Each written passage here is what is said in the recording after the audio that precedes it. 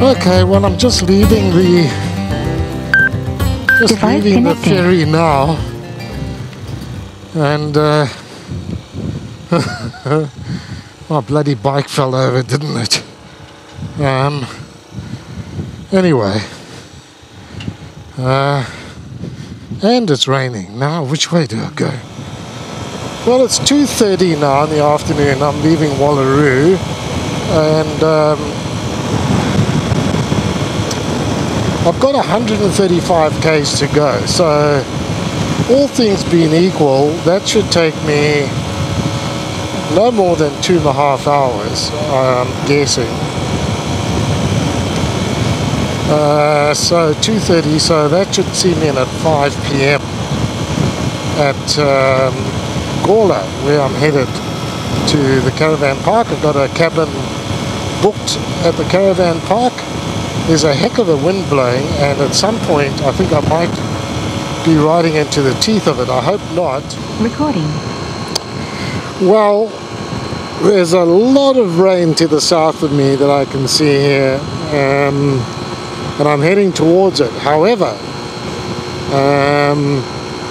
I've got a left turn 15 kilometers from here.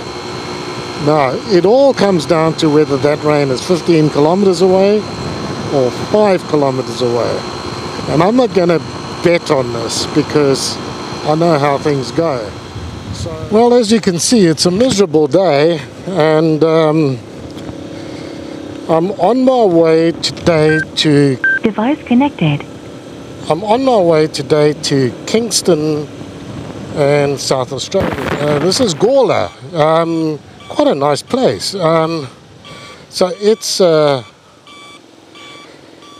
just north of, let me turn my choke off here. It's just north of Adelaide. Yeah, I think I'm likely to ride in a lot of rain, that's for sure. It's not looking encouraging, the weather. So I just got to grin and bear it. That's the way it is with motorcycling. Sometimes you're the windshield, sometimes you're the bug. And I know what way around it is today. I'm the windshield, of course. Yeah, like hell I am. Anyway, we deal with it. We just deal with it. Well, the scenery out here is just beautiful. I've got to say that. And so I'm kind of to the west, no, to the east and a little bit south of Gawler now. And I'm not sure if this is the Barossa or whatever, Adelaide Hills, I don't know what region this is as far as wine country is concerned, but it is wine country. And it's just beautiful. There's lots of roos out in the paddocks grazing, and yeah, and look, it's wet, but it's not bucketing down, so count myself lucky.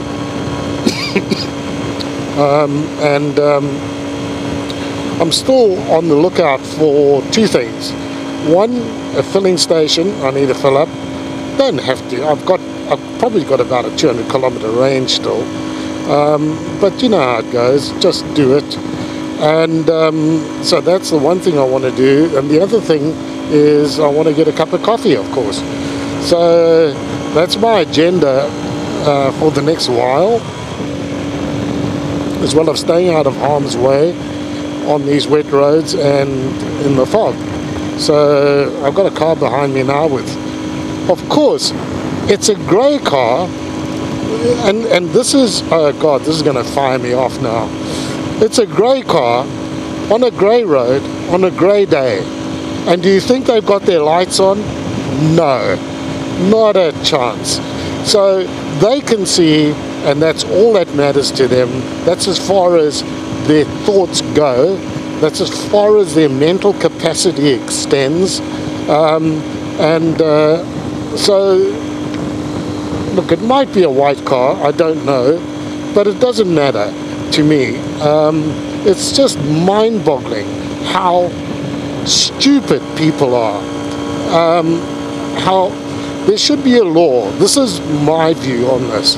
There should be a national law with heavy penalties and points loss, that if you need to put your windshield wipers on, you have to have your full headlights on. Not your parking lights, for God's sake, which many people do. Your full beams, not your high beams, but your full headlights, so that people can see you, for God's sake. Recording. I've just driven past a sign to a campground, and the name of the campground is called Rocky Paddock Campground. Now, that's all I need in my life, is to pitch a tent in the Rocky Paddock. Get rid of the rocks, just call it Paddock Campground, for God's sake.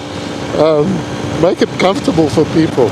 Rocky Paddock Campground. There's a bit of a wind blowing. Rocky Paddock Campground. Oh, I love that. Well, I'm at this lookout after quite a bit of a climb, and I was going to get my pocket 2 out, but I've got all my rain gear on, and it's really just gone into the too hard basket. So you're going to have to deal with the side of my helmet here. But it's just a beautiful view out over the countryside and the farmlands ahead and all that. So there you go. Recording.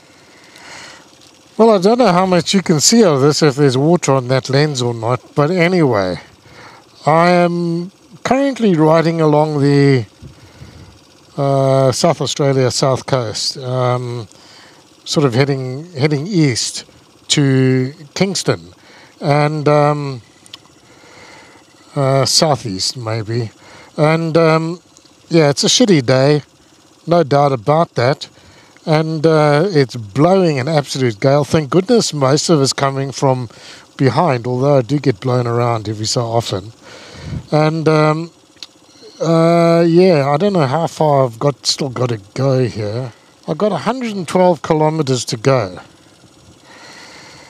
So yeah, I just got to get on with it, because there's no point in just hanging around. So I'm going to get going. All right, well, today I'm heading from Kingston, South Australia, to Port Fairy in Victoria via Mount Gambier. It's just gone 7:30 in the morning. Excuse me. And yeah, it's not raining, number one. Number two, it's quite pleasant. It's not freezing cold.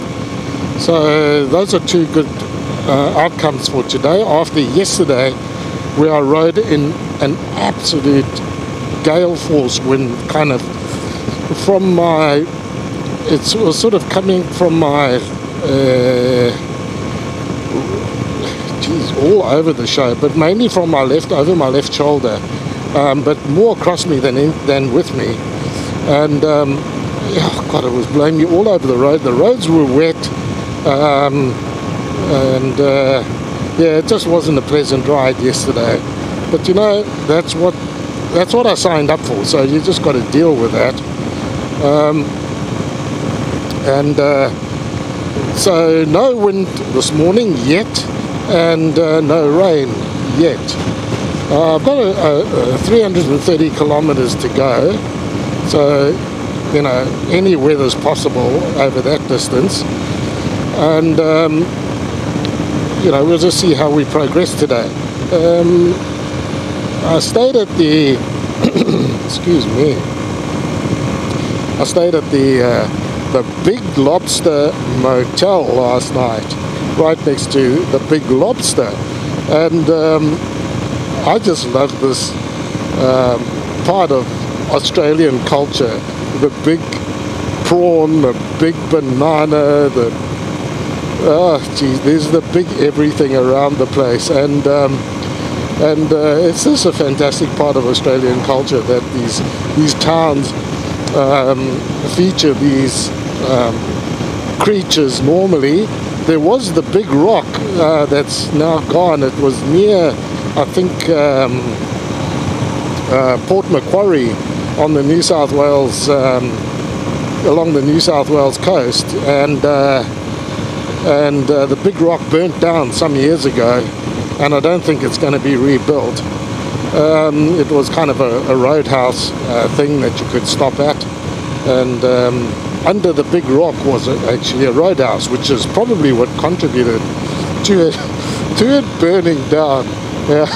So no such thing underneath the Big Lobster. It's just a couple of lights under there to light it up at night. So hopefully it doesn't burn down someday. And yeah, so that's my day ahead for me. I'm listening to an audio book called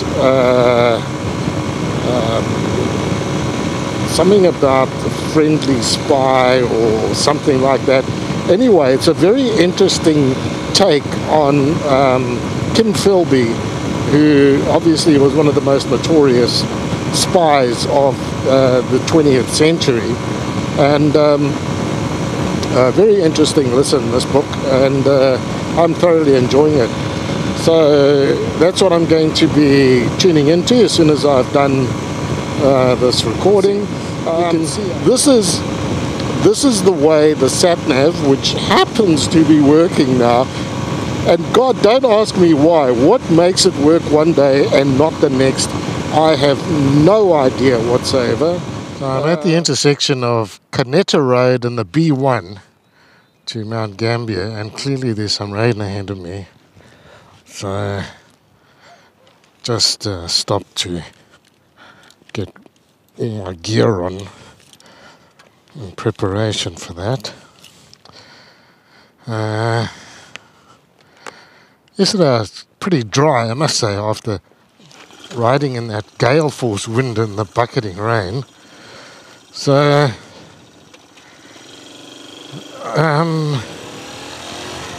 that's all I've got to do today, just stay dry. Dry equals warm. So that's my mantra for the next while I ride through the rain. I did get the WD-40 out and just spray it around the bike a bit, because yesterday in the when it was really raining hard and I was riding through a lot of spray from vehicles coming either way. 98 kilometers to Mount Gambier. Yeah, yesterday the bike just missed a couple of times, missed a couple of beats. And that's always very worrying when you've had the kind of drama that I've had with this bike. So I just thought I'd get the WD-40 out, spray it around a bit before I get into this wet weather now. So we'll see how I do. I'm in Mount Gambier right now, and heading toward the South Australian border with Victoria. I've got a full tank. Had a bit of a scare earlier on. Oh God, I thought I was on my main tank, which gives me about 300 kilometer range, maybe just under 280 thereabouts anyway. and I don't know, about 40 kilometers back, 30 kilometers back, the bike just died, and I thought, what the hell's going on here? And turns out that I was on the tank under the seat, not the main tank, which has only got about 130 to 150 kilometer range. So I ran out of fuel. But it wasn't a good feeling, because I thought, no, it can't be out of fuel because I'm on the main tank and that's got plenty in it. So it stopped on the side of the road, and I took the cap off the main tank and it was full to the brim still. So straight away I realized I'd been riding on the tank under the seat. Big sigh of relief. Anyway, so I just had a cup of coffee here in Mount Gambier, and quite a nice pasty, I must say, at the bakery, and then I'll ride out of town. Quite chilly. A guy at the service station filled up. He said it's 9 degrees out right now, which I can believe. It's pretty fresh. You can see these flags are blowing. It doesn't take much of a breeze to slow this machine down, so any breeze is not a good thing if it's into me. So, I've just crossed the border into Victoria, and Intercom failed. Try again later. so that's another milestone as far as this ride is concerned. It's the final state or territory that I'll be in on my loop around, and the only one I'm not seeing on mainland Australia is I won't be going to the ACT, but this is the final state, and I've basically going to have ridden through them all from one end to the other effectively, and so yeah, quite an accomplishment just to get this far around again. And yeah, I'm grateful for these trees that I'm riding through, because they're serving as a windbreak, sometimes as a wind tunnel, but mainly as a windbreak for this wind that I'm contending with today. So yeah, it's quite welcome. Righty-ho, well, I'm just riding in, as you can see by the sign on the left here, into Port Fairy, which is the end of my day's ride today. Let's see if I can see what time. Oh, it's just gone 2 o'clock, 10 past 2-ish. And so yeah, it's kind of been a mixed day, from, you know, I guess clear skies to this patchy rain. It's been blowing for most of the ride, and which, you know, on this bike is always an issue. But yeah, I've gotten here at last, so I can't complain about that. Now I'm supposed to go straight ahead here, and the road's been closed, so I've got to do it another way. According to the sat-nav, I should have gone that way, and I'm going to go right over here.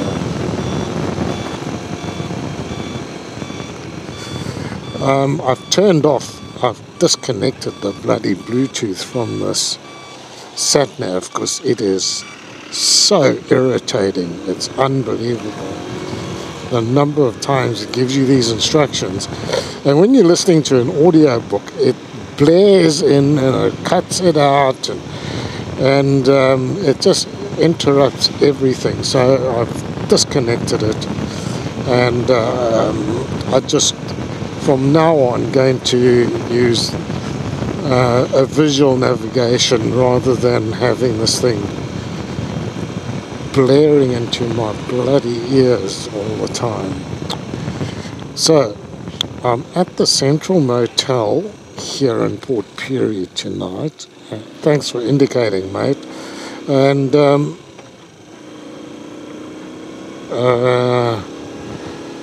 so there's a fair bit around here. It's just around the next traffic circle, and then I arrive there. So there's bakeries and restaurants, there's the pub. So yeah, this is a nice little place, Port Fairy. I've been here once before when I did a ride along the Great Ocean Road on my RT, and now I've got to look out for this mate. There it is. Oh, okay, too easy.